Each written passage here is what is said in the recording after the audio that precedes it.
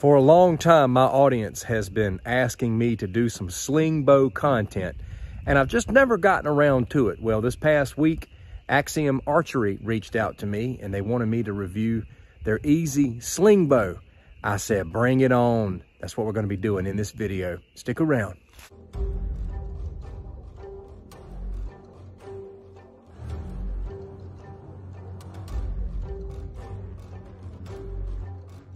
I've been talking to my audience about what to call Wednesdays because I have themed days for my long form content. Fridays is Feel Good Friday. On Sunday, it's Self-Defense Sunday. Today, we're going to call this one Whip It Out Wednesday. We're going to be whipping out this Slingbow from Axiom Archery. What's not to love about a Slingbow? It's a little bit slingshot. It's a little bit archery. It's 100% awesomeness. And let's talk about the Slingbow itself. It's also a slingshot. If you look at this compartment down here, you can push this little button and it stores whatever ammo you want to put in there. It's just like a little bubble gum machine, man. You just pop that button and when you're ready to put it back in there, just put it in there and click the button. You can store it that way. It's heavy duty. It's made with this really solid plastic. And this piece can come out. You can just pop it right out and there's your slingshot. When you want to go in Slingbow mode, you just pop it right back down in there. It gets no easier than that. Comes with some really nice bands. Seems like some really nice latex. Reminds me a lot of Simple Shot Black. And it's got a nice palm swell for those of you who like that swell. Nice wide fork. Woo-wee! I want to show you how to take this out. You take the bands and you just pull this thing out just like this. It pulls right out from the side.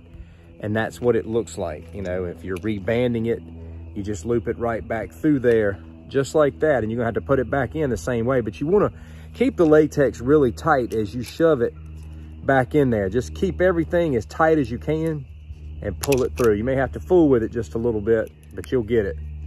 Just don't let it slide out of those grooves. You'll get it right back in there. I took this back out so you could see this. Make sure when you're putting it back in, that you're putting it back in with the fold up like this so that you can pinch it tight like this when you slide it back into those grooves. Just like that right there. Now let's talk about the slingshot. It's got some size to it. It's got a lot of swell back here. And you know, it's got that typical slingshot grip right through here. You're dealing with a lot of palm swell in the back. Now, when you're holding it, you really do feel like you've got something in your hands. Now you're going to hear a little rattling if you've got ammo in there. I don't know if that's going to be a big deal to you. If it is, just take out the ammo. But it's got a nice wide fork.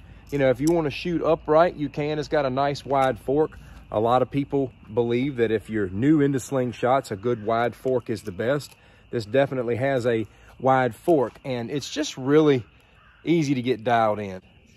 I know I didn't wear eye protection on that first shot, but you should wear eye protection if you can when you're shooting a slingshot, especially if you're doing what I'm getting ready to do next, and that is shoot a stone. I don't mind shooting stones through this because the fork is so wide.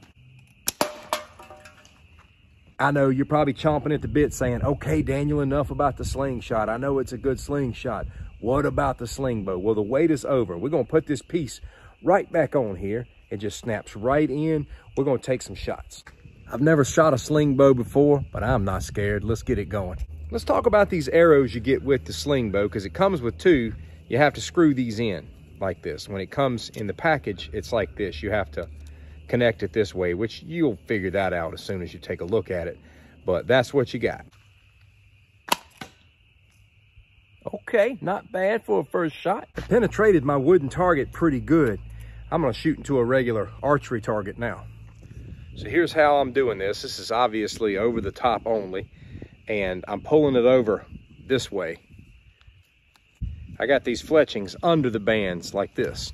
And as far as what you pinch, you know, you're just putting this right here, right inside the pouch, just like you was pinching a, you know, piece of ammo, just like that right there. Again, I'm new to all of this. Kind of a bullseye. You know, kinda only works in horseshoes and hand grenades, but that's pretty decent. Now, just like with a slingshot, you trim your bands to get more power. These bands are untrimmed, and I'm not getting a whole lot of power. I could probably take small game with the power it's working with now, but I would want a little bit more just to be safe. Let's get back a little further here. If you want to just get out and do some standard marksmanship, you know, these bands are fine the way they are. If you're going to hunt, you might want to trim them a little bit. So I think we're right in ballpark, just a little more tweaking. I'm approaching this very instinctive. I shoot slingshots primarily instinctive. Archery primarily instinctive. I use a little bit of aiming faculties, and it's kind of the same with this, man. I just turn this thing sideways like I'm shooting a slingshot or a bow and just let it rip, except it's a sling bow. The EZ Slingshot, man, it's bad to the bone. It's simple to use. It's a good slingshot. You can store your ammo. It's very heavy duty. It's built well. It'll probably last you forever. Easy sling bow attachment. And it's about 70 bucks altogether. It probably would not be difficult to self-source your arrows for this. I wished I was good at making arrows. It's kind of like wanting to learn how to forge. It's kind of a bucket list thing. I want to forge my own blades somehow, some way, someday. But I want to also get good at making arrows.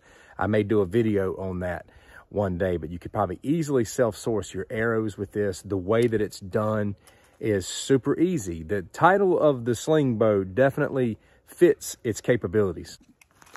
I want to talk about this just because it appeals to a good deal of my audience. There's a lot of people who like to store up stuff for possible hit-the-fan scenarios. I'll even throw out the word apocalypse, even though it's kind of used in sort of a joking sense nowadays. But just hit-the-fan scenarios, there are people who like to collect things. I like to have a few things around, a lot of good blowgun supplies, slingshots, things that will last, you know, stored up ammo, bands, just things that you can survive with. We don't ever really know the direction society's going, but I'm a believer in a moderate level of prepping without all the paranoia and fear propaganda. And I think something like this is a good prepping item. You can have a lot of fun with it, if anything. It is so fun to shoot this. It's really satisfying to get out and pull this thing back. It's really smooth, and I'm stoked to have this in my collection now. I wanted to put this in front of the camera today so that you could see it. Man, I think it's a good investment for those who are looking for something simple. Not all sling bows out there are created equal. Not all of them are simple to use or put together. This one is, and I wanted to let you get a look at it. Do you own a sling bow? If so, which one? And which one do you like the best? Love to hear from you in the comments. What do you think about the EZ Slingshot? Take care.